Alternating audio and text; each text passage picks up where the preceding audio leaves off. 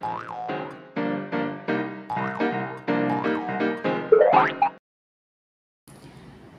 sahabat Dipa, kali ini saya, Miss Reni, Coach E-Level Malang MT Haryono akan menjelaskan tentang E-Level Matematika. Seperti yang kita tahu bahwa di E-Level ada beberapa subjek yaitu matematika, tulis, dan bahasa Inggris. Nah, kali ini Miss akan menjelaskan tentang E-Level Matematika. Yang pertama, Miss akan menjelaskan tentang apa sih tujuan pembelajaran E-Level Matematika. Tujuan pembelajaran E-Level Matematika adalah mengembangkan kemampuan pemecahan masalah dengan meningkatkan cara berpikir matematis. Yang kedua, Miss akan menjelaskan mengenai karakteristik E-Level Matematika. Karakteristik yang pertama yaitu mengembangkan kemampuan memecahkan masalah melalui PTM dan CTM. PTM atau Basic Thinking Math mengembangkan keterampilan dan kemampuan dasar matematika. Sedangkan CTM atau Critical Thinking Math mengembangkan kemampuan menyelesaikan matematika terapan dan pemecahan masalah.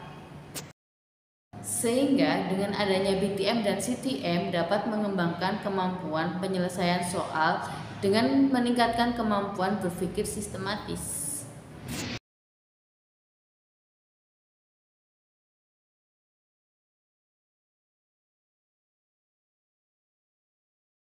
Karakteristik yang kedua yaitu membangun fondasi kuat di 5 area dasar matematika.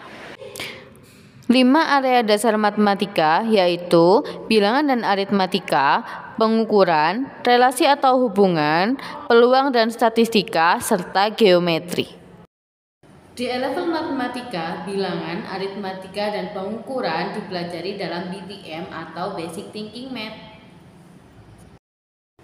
Lalu, untuk pola dan hubungan, pengukuran, pemecahan masalah, geometri, serta penalaran dipelajari dalam CTM atau Critical Thinking Math. Karakteristik yang ketiga yaitu menguasai setiap konsep matematika melalui pendekatan small step. Di sekolah, para siswa mempelajari berbagai pengetahuan serta konsep di waktu yang bersamaan. Dapatkah mereka mengingat semuanya? Untuk dapat menguasai apa yang telah mereka pelajari, dibutuhkan lebih dari 3 kali praktik. Di E-Level, para siswa dapat menguasai materi melalui latihan, sehingga memiliki kemampuan dasar yang kuat. Dengan memiliki kemampuan dasar akademis yang kuat, maka akan memberikan anak kepercayaan diri dan secara bersamaan meningkatkan nilai sekolah. Karakteristik yang keempat yaitu membantu siswa belajar efektif dengan berbagai media. E-Level memiliki Basic Thinking Math dan Critical Thinking Math yang memiliki buklet yang menarik serta colorful, dan juga berbagai teaching tools seperti color block, thinking brick, block and shape, dan juga masih banyak yang lainnya. Simak yuk!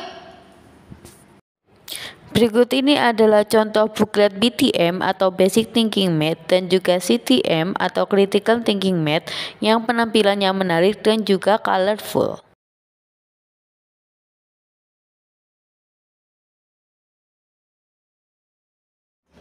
Berikut ini adalah teaching tools yang membantu dalam pelajaran E-Level Matematika, yaitu block and shape, wooden blocks, serta color blocks. Nah, ada juga beberapa teaching tools lainnya loh, seperti thinking pentos, thinking brick, numerical figure, serta thinking cubes.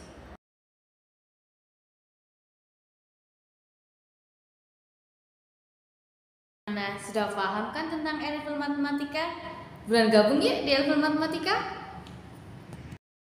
Terima kasih sudah menonton video Ngabuburit with Dipa LC hari ini. Kami dari Dipa LC mengucapkan selamat menjalankan ibadah puasa Ramadan bagi yang menjalankan.